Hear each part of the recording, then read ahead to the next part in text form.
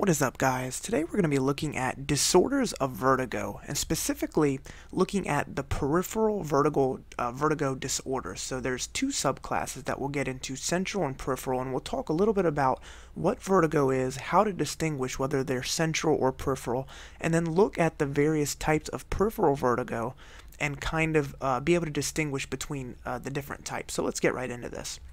So what is vertigo?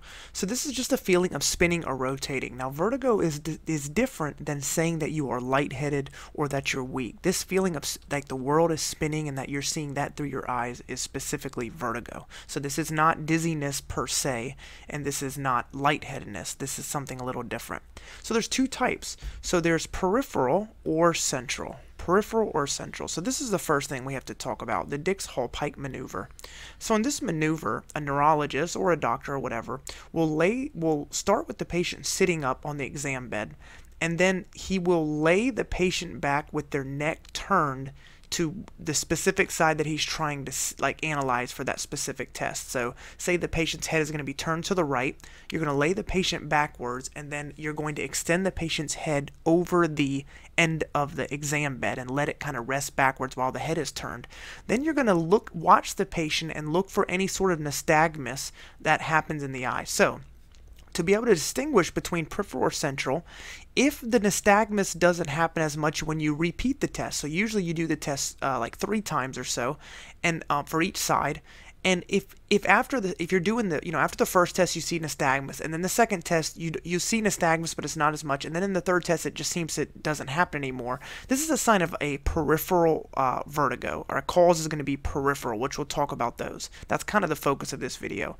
Now, if there is an immediate response, in other words, if the vertigo happens right when you put them in that position, there is kind of no building up or no pause before it, or if the nystagmus is vertical, because most of the time you'll see horizontal or a turning, but if it's vertical, if it has an immediate response, or if there's no fatigue, if you can just keep doing it 3, 4, 5 times and then it just keeps happening, it doesn't seem to be dying down, these are all signs of a central vertigo. So we're going to focus on peripheral vertigo. So here they are. Here are the start of the peripheral vertigo disorders. I kept them really straightforward and simple, so I just wrote the cause and then the signs, and this is going to help you to distinguish between these different types on a test. So they mostly test about peripheral vertigo. So another thing to note is peripheral vertigo is causes of vertigo or disorders of vertigo that happen in basically relating to your ear, your inner ear. Or you could say a combination of middle to inner ear. And then central vertigo is relating to your brain stem, or you could say even up into the upper part of your spinal cord. So those are those type of causes. So, and that kind of makes sense. At the periphery of your body are the ears, and then at the central part of your body is your spinal cord and your brain stem, and that's kind of easy to remember. So the majority of questions come from peripheral vertigo disorders. So the first one is Menieres Disease. The cause of this is just increased endolymph pressure of the ear. And these are the 3 things that you're going to see, and these three things, these signs are going to show up in a lot of these. But I'm going to explain later why some of these ones don't show up in some of the other ones, and it's really straightforward once you understand it. So you're going to see in this disease, because of this increased endolymph pressure of the ear, you're going to see tinnitus, hearing loss. So remember, tinnitus is just like a ringing in the ears, and that symptom is related to the vestibulocochlear, which all of these are the vestibulocochlear, but there are 2 branches of the vestibulocochlear. There is a cochlear branch, which is related to hearing. So obviously the ringing in the ears is something you hear, so that's related to a problem with the cochlear branch being interfered with. Hearing loss is related to the cochlear branch, and then vertigo is related to the vestibular branch. Remember, vertigo is that spinning sensation. So the vestibular is kind of like your ability to orient yourselves and to kind of stay balanced and to be able to see everything straightforward and not be all off. So that is the vestibular branch of the vestibular cochlear nerve. Something to keep in mind, patients will usually have had this for a long time, like years. So this isn't something that just comes and goes like an infection or an inflammation. This is a disorder that you usually have for a long time, Menieres disease. Okay, the next one is acoustic neuroma.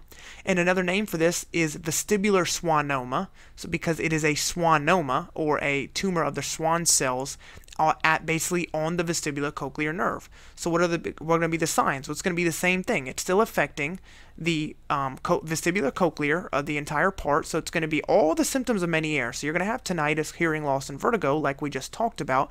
But you could also have a possible change in taste, facial numbness, or pain, and that is because of the other nerves that could be affected, like the trigeminal, etc. And also, you have to keep in mind that acoustic neuromas, or another name you'll hear is, like I said, vestibular schwannomas, they have an association with neurofibromatosis type 2. Neurofibromatosis type 2. If you don't remember the stuff that happens in that, I have a really good video describing the difference between neurofibromatosis 1 and 2 using clever mnemonics. So check that video out. I will pin that at the bottom of this video in the comments. This one, though, how you can distinguish this, not only from all them other symptoms, is that notice that this one gets progressively worse. Now, this intuitively should make sense. A tumor that is growing or is developing will begin to impinge on nerves and the surrounding tissue more and more as it gets bigger and bigger. So naturally, the symptoms of tinnitus, hearing loss, and vertigo will get progressively worse, along with whatever else symptoms it may have, whether it's a change in taste, facial numbness and pain, etc. And it's constant vertigo, whereas you'll see that Menieres disease will come and go, usually over the course of minutes to, let's say, even hours. This is constant vertigo as the tumor grows. So it gets progressively worse, and it's kind of a constant vertigo that you deal with all the time. So that is acoustic neuroma. The next one is labyrinthitis.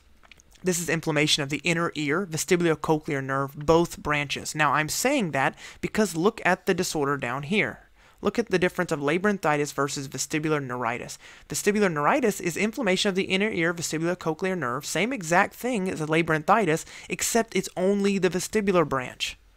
Now, you can already imagine some of the differences in the symptoms between these two. In labyrinthitis, if it's hitting the entire vestibulocochlear nerve, both branches, that's the vestibular and the cochlear, you're going to have all the same symptoms that we had with Menieres disease and the other disease. You're going to have tinnitus. Why? The ringing in the ears, because you're hitting the cochlear branch. You're going to have hearing loss. Why? Because you're hitting the cochlear branch. Those are the branch involved with hearing. And vertigo, and that kind of inability to orient yourself in the spinning, is because of the vestibular branch. And you're hitting all of these in labyrinthitis. Whereas vestibular neuritis, you're only hitting the vestibular branch. That's kind of easy to remember. It starts with vestibular. And also notice that this is vertigo only, which I said, but this is usually post-viral infection. I've seen this in a lot of questions. They'll say that the patient had some sort of viral infection a few weeks back, and now all of a sudden they're dealing with vertigo, and that's their only symptom. You need to be thinking of vestibular neuritis, okay? The next one is benign paroxysmal positional vertigo. Sometimes it's just BPPV. This is due to a calcium debris that builds up in the semicircular canals. Just look at the name, okay? If you're trying to figure out what happened to this, just look at the title. Benign paroxysmal, so that means it comes and goes, positional vertigo. So there it's telling you that's all they're going to deal with is vertigo, and it's positional, they're telling you that, and it comes and goes. So what happens? As you change position, say from laying down to sitting up, or from looking right to looking left, or doing something, some sort of movement from sitting still to moving, this vertigo will then begin to happen. Now, this only lasts a few seconds because as you make the movement, and then let's say you're now in that new position, you stop moving, then it can then go away once that calcium debris begins to settle back to its position again, and your body then gets oriented again. So this is a vertigo related to position changes that last only a few seconds. Now, remember, Menieres disease lasted from minutes to hours. And then if we go back, if you look at acoustic neuroma, I said that this one is the one that is just constant all the time. So little things like that can help you to get these as well. The next one is going to be perilymphatic fistula. This is a fistula that forms. So a fistula is just an opening between two places that aren't normally connected. So this is going to be a connection that shouldn't be there. So there's a connection that forms between the middle and the inner ear from trauma. Okay, so any type of trauma you can imagine. You're going to present, in this one, you're going to have tinnitus, hearing loss, and vertigo, naturally, because you've literally put a hole between the middle and the inner ear, and that's going to set all this stuff off, especially with the fluid changes that happen from that fistula, and you could begin to mess up the vestibulocochlear nerve by impingement and whatnot.